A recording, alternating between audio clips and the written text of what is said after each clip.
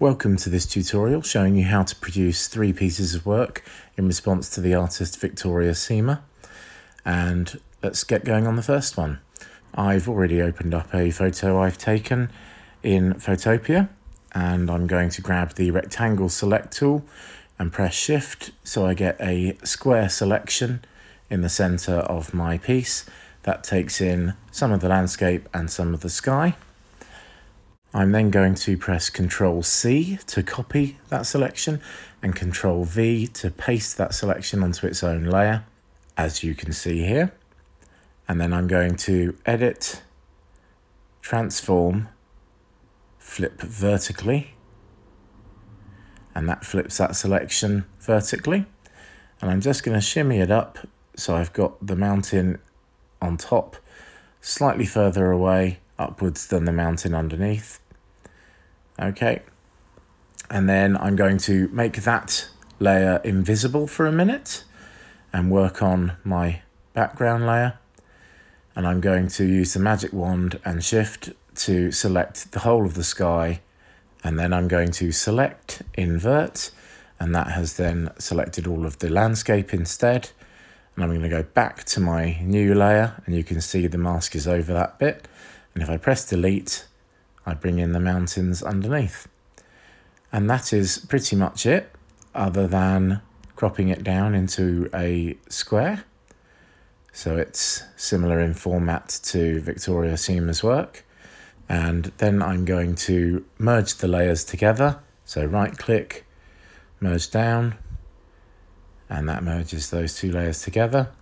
At which point I can just play with the image a bit using image adjustments, brightness and contrast. And I'm just going to bring up the contrast and bring down the brightness just to make the image a bit more dramatic.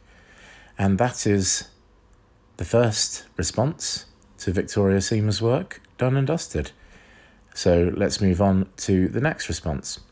And once again, I've opened up a photo I took on holiday, and this time I'm going to apply a layer of color over the top. So I'm going to create a new layer, and I'm going to use the rectangle select to select off the landscape, and I'm going to fill that with a hot pink, a bit like that.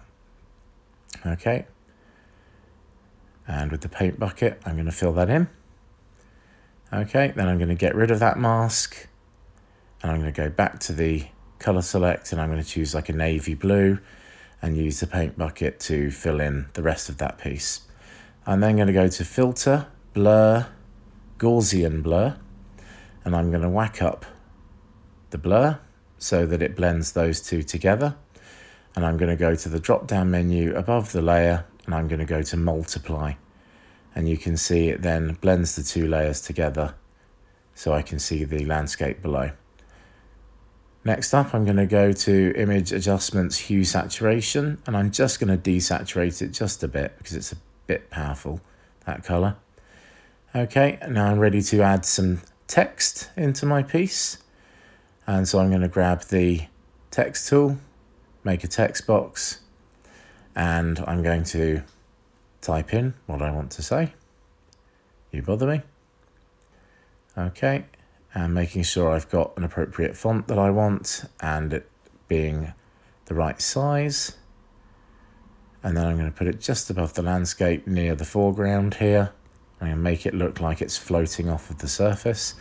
But first of all, I'm going to make it glow. So I'm going to go double click on the layer, go to outer glow, and I've already selected a hot pink, and I've really only got a size of 5 on. That's all it needs, and you can see it's got a very basic glow that I want. Okay, now I'm going to put a bit of light shining on the ground underneath. So I'm going to use the ellipse shape, and I'm going to draw a white slim ellipse underneath, and then use the arrow tool to just rotate it and resize it to make it fit underneath the lettering.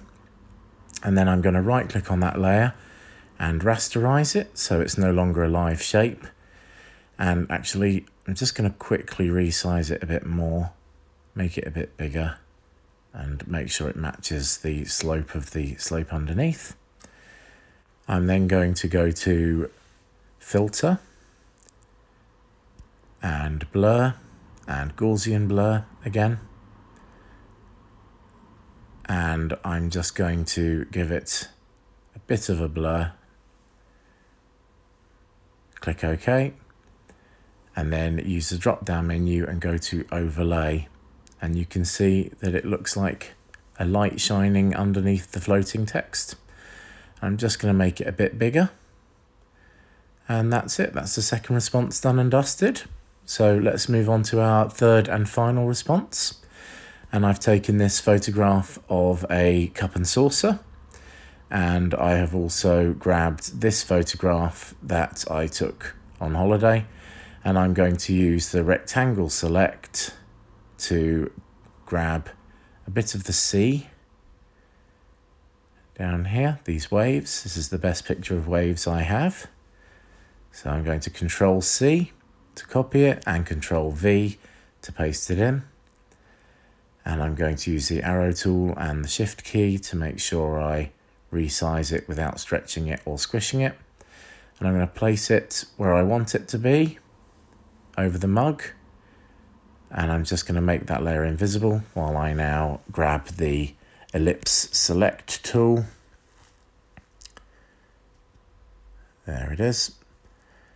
And I draw an ellipse, kind of like the liquid would be if I had liquid in the cup.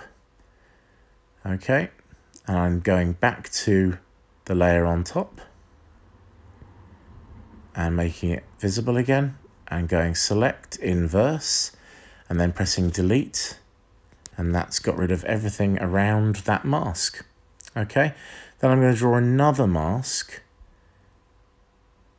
and this is going to help me to stay away from a certain amount of the sea while I just erase some of it. So I'm going to select inverse, and that's going to protect the sea in the cup while I grab the eraser tool and make it a kind of medium size.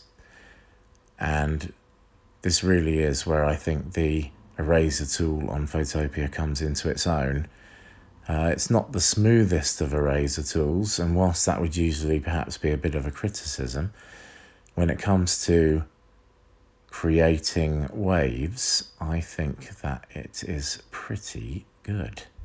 Okay, so I've taken a kind of wavy line there, but now I'm going to use the eraser tool just to cut into it a bit here and there, just to make it feel a bit more wavy.